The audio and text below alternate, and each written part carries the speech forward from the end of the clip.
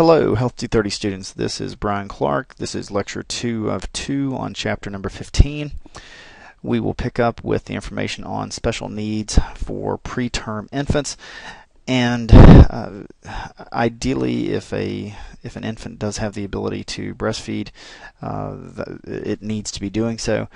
However, in addition to breastfeeding for preterm babies, and especially ones that are not of adequate size for their gestational age, they are going to need fortified milk, preterm fortified formula, and a neonatal nurse can certainly help you out with that. All right, moving on. This first bullet point is very important. For infants, they should not be drinking cow's milk during their first year of life. Cow's milk contains fairly high levels of the protein casein that can cause intestinal bleeding, which of course can cause gastrointestinal distress, and the bleeding can cause anemia. So do not include cow's milk in an infant's diet during that first year. However, around the first birthday, you can start slowly incorporating cow's milk, and during that time between 1 and 2 years of age, the child should be drinking a fairly significant amount, 2 to 3 cups of cow milk per day. However, after that second birthday, you can start reducing the fat content. If you want to start going to 2% and then ultimately to 1%, that's okay. Solid food should be introduced around 4 to 6 months. And I'm going to skip down here just a little bit and go to the bullet point that you see in red.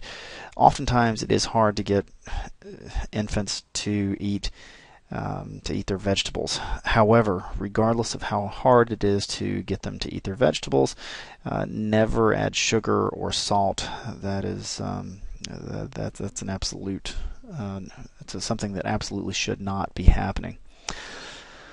I'm gonna skip back up to the second bullet point now. Sorry for jumping around on that slide, but did want to point out the information about no additional salt or sugar, because it is very important.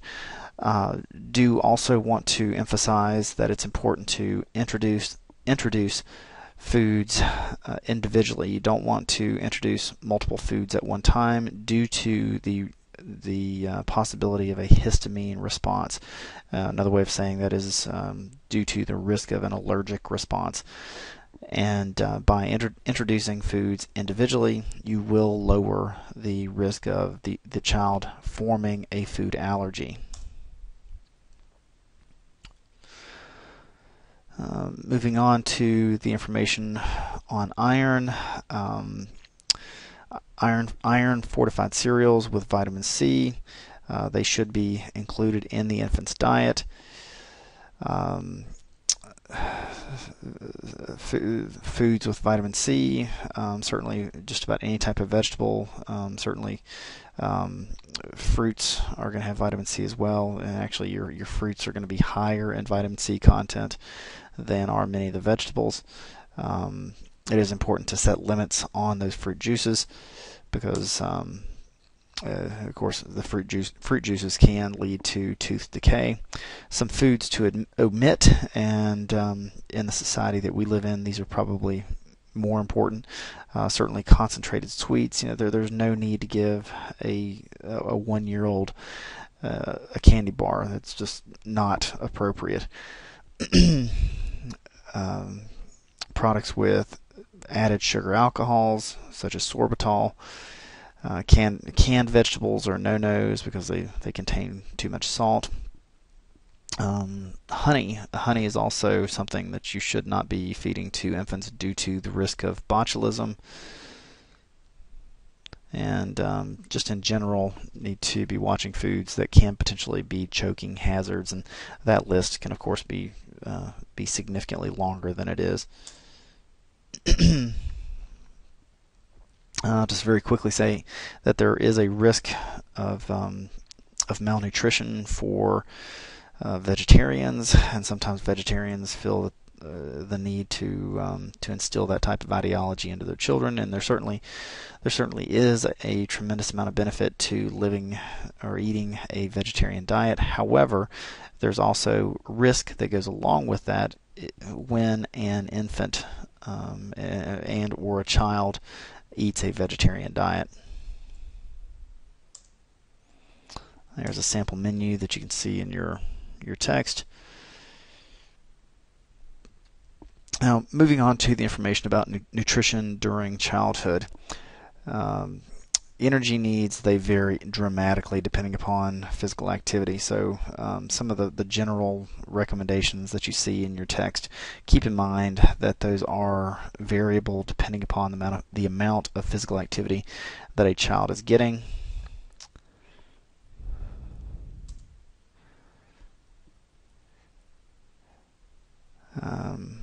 Right there you see some general recommendations or general information as it relates to how much energy or how many calories a child is burning based upon their age, and as I said, that does vary tremendously.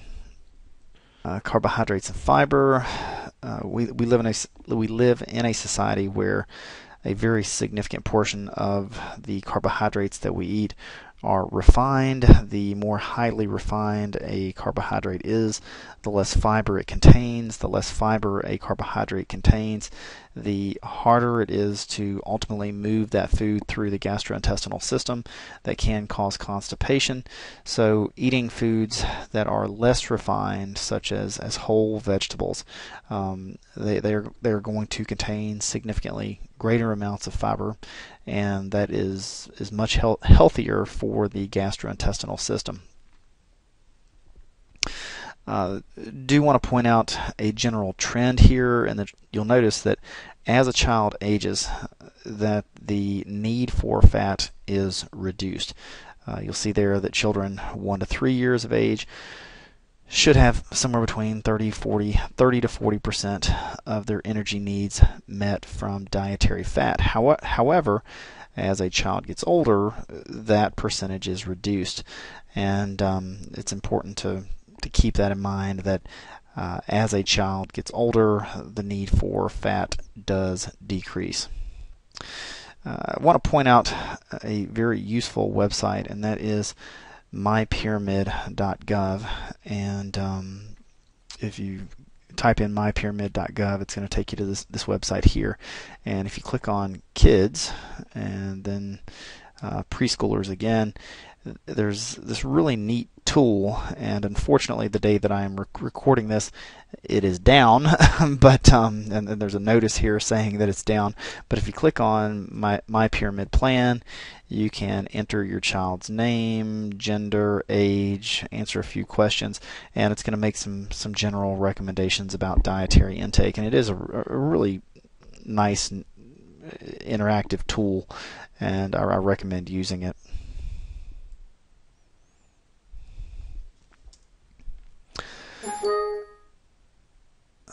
Nope.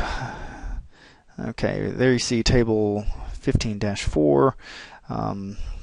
That's some general recommendations, and I'll make a slightly more specific recommendation. Focus on getting your children to eat their grains and vegetables. It's much easier to get them to eat the fruits, and of course the meats and the milk and the oils we really don't have to worry about because there's plenty of those in our food. So if you focus on getting your children to eat a varied diet with a focus on grains, whole grains, and vegetables, these others have a tendency to fall into place fairly easily.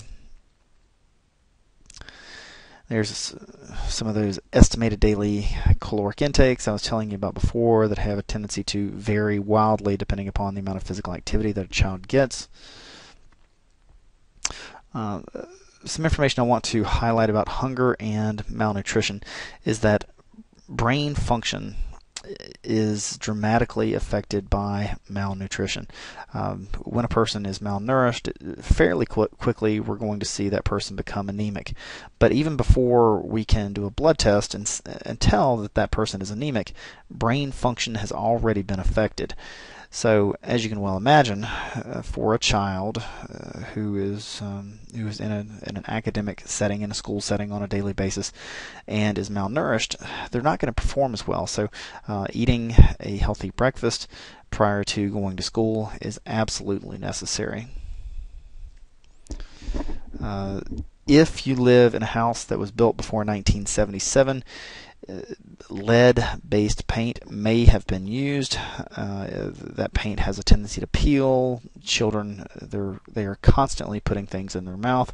So if you have peeling paint in a house that you feel is older or was built prior to 1977, you need to take some pretty major and quick action to make sure that peeling paint is taken care of, such that there's not a risk that a child is ingesting that paint. Food allergies, somewhere between 3 to 5% of children are diagnosed with a food allergy, and they can be severe. They can cause anaphylactic shock. Luckily, epinephrine injections take care of those fairly easily. So if you have a child that does have a severe food allergy, carrying an EpiPen or making them carry an EpiPen is certainly recommended. And there are some relatively common food allergies: milk, egg, peanuts. Those are the ones that you're usually going to see kids being allergic to. Now we're going to move into some more relevant information, and I hate that we're just about out of time, but childhood obesity is an enormous issue in our society, and I'm not going to necessarily talk specifically about these individual bullet points, but I do want to emphasize that that childhood obesity is a condition that negatively affects the health of that child for a lifetime. These children are oftentimes shorter. They suffer from diabetes type 2. Let me clarify my point about them being shorter. It's not unusual for them to be taller early. So they grow taller early in their life, but they stop growing. They stop growing and ultimately end up being shorter than they otherwise would be. They have a tendency to suffer from chronic disease such as diabetes type 2, high blood pressure, cardiovascular disease, and those chronic diseases stay with them for a lifetime. So addressing childhood obesity early is the key, and unfortunately the intervention programs, the success of the intervention programs are just absolutely abysmal. So ideally, the best way to deal with childhood obesity is to prevent it, and ways to prevent it primarily are be involved, be interactive, help your children to make good decisions, encourage them to be physically active, minimize how often they're eating out, eating traditional fast food meals, because those are all things that will contribute to childhood obesity, which, as I said, will contribute to chronic disease later in life.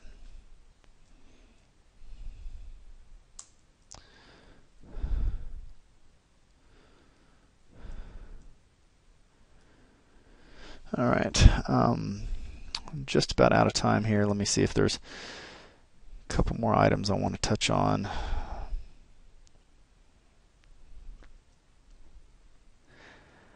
I want to conclude by talking about alcohol use in adolescence.